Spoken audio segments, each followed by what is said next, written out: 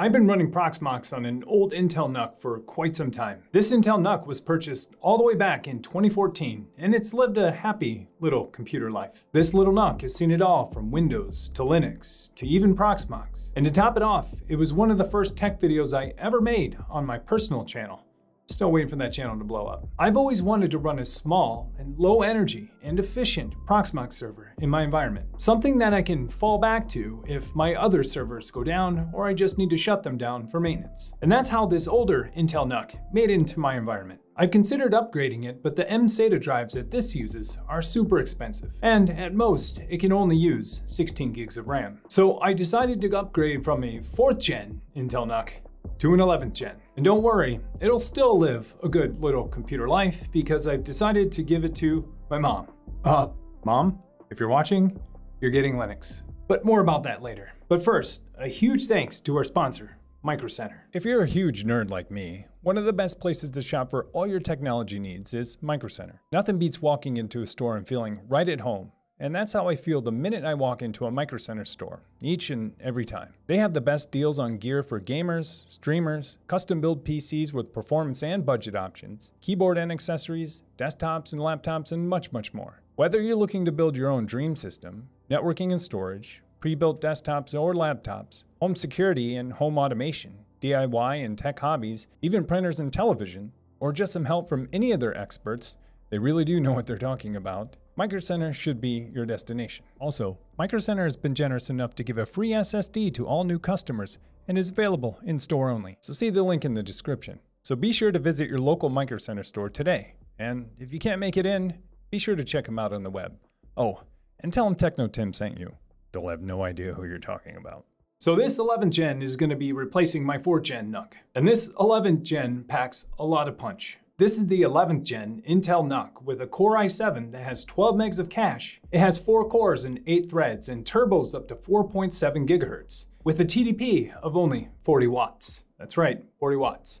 Pretty efficient. It supports up to 64 gigs of DDR4 dual channel RAM. And some of the more advanced capabilities that I'm interested in for hypervisor is that it supports both VTX for virtualization and VDD, which allows direct access to hardware from the host to the guest machine. Now you can see why I chose this for a virtual server. It has PCI Express 4th gen and supports M.2 slots with PCIe X4 lanes. It also has a removable memory card slot built in, and if you want to live on the edge, you could run your OS there, but we're not going to. As far as the I/O goes, it has 7 USB ports, 2 in the front, which are Type A and Type C, and 3 in the rear, which are USB 3.2 Gen 2. And then it also has 2 that are available inside on a header. It also comes with 7.1 digital audio, but I don't think you'll be listening to anything on your server. And it also comes with Bluetooth and infrared. As far as networking goes, this has Wi-Fi 6, which is the next generation of Wi-Fi. Wi-Fi 6 has a theoretical speed of up to 9.6 gigabits per second, but you won't be seeing that anytime soon. But still, we're future-proofing a little bit by getting a device with Wi-Fi 6. And speaking of future-proof, this also has a 2.5 gigabit NIC on it, which is actually really nice for a virtualization server. Worth mentioning too that it has 2 Thunderbolt 3 ports, and it can drive up to 4 monitors at the same time. Now I know a lot of those features are primarily for a workstation or a desktop, but some of them will definitely come handy as a virtualization server. So all of this inside this tiny little package is great. But what makes it even better is pairing it with lots of RAM and some high-speed drives. This Intel NUC is getting a 1 terabyte Samsung 980 Pro PCIe 4.0 NVMe M.2 SSD, delivering read speeds of up to 7,000 sequential read. But where this really shines is on random IOPS, which is exactly why I'll be running my virtual machines on this drive. In contrast, the OS disk that will only be running Proxmox is going to run on a standard SSD. Now this SSD is still fast, but it's more in the budget category because it's only running the operating system. And for the OS disk, I chose a Samsung Evo 860 500 gigabytes. Now this is plenty fast and plenty storage to run Proxmox VE. Then I'm pairing that fast storage with some fast RAM. For RAM, I decided to max it out to 64 gigs. I'm using G.Skill Ripjaw's DDR4 clocked at 3200 megahertz. This is a 2x32 gigabyte dual channel kit that provides speed, performance, and high energy efficiency. And believe it or not, that's all we need to run a low power, high performance virtualization server running Proxmox. So let's open all this up and put it together. Okay, excuse the mess for a little bit. This is my workbench for now.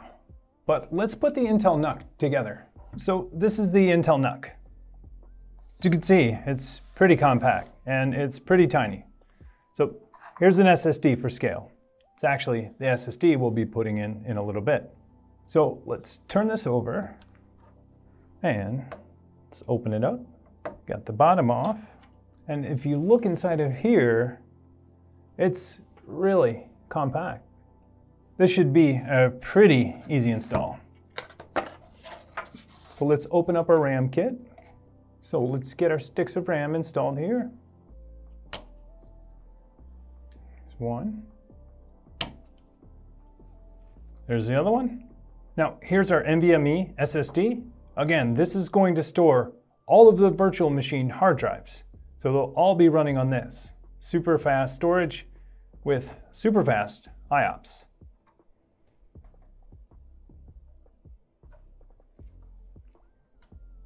Tighten that down there. There we go, RAM, hard drive. Now one more hard drive. So the other SSD actually fits right up here. So it has a cage here and it should just pop right in. So I think I can just slide this right up here. If I line this up properly. There we go, nice. It's actually super nice. And it looks like there's some additional screws to secure this drive if we want. Word of caution, if you're gonna do that, pop these little rubber screws out first. Okay, so let's now get this back together. Star pattern. Always remember, star pattern. Okay, here it is. It's assembled. Now it's all hooked up, so let's see how this thing runs. But before we do, I actually hooked it up to this smart switch right here so we could see how much power it draws. So we should be able to turn this on now. It's turning on. And we have a splash screen, so that's good.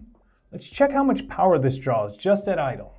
So right now, as you can see, it's only drawing 24 watts of power. Now, I know it's not doing much, but 24 watts of power for just being on is really good.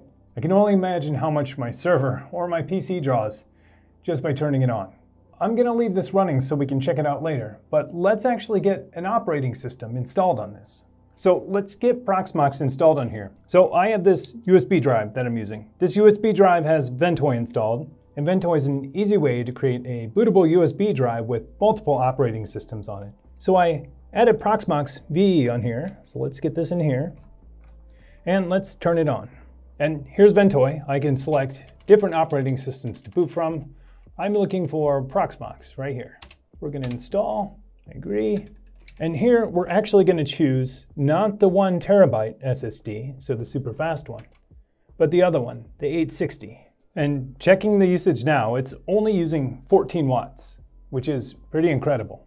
But let's get this set up and migrate some virtual machines to it and check it out from there. Okay, so I just set up that new Proxmox server and got it up and running. I then joined it to my existing Proxmox cluster, added storage, backed up all of my old virtual machines on the node that I was going to decommission, and then restored them on this machine, my new Proxmox node. And this is actually pretty incredible. And if you want to see all of that and more, I've got a guide on Proxmox that shows you how to do all of those steps and some more.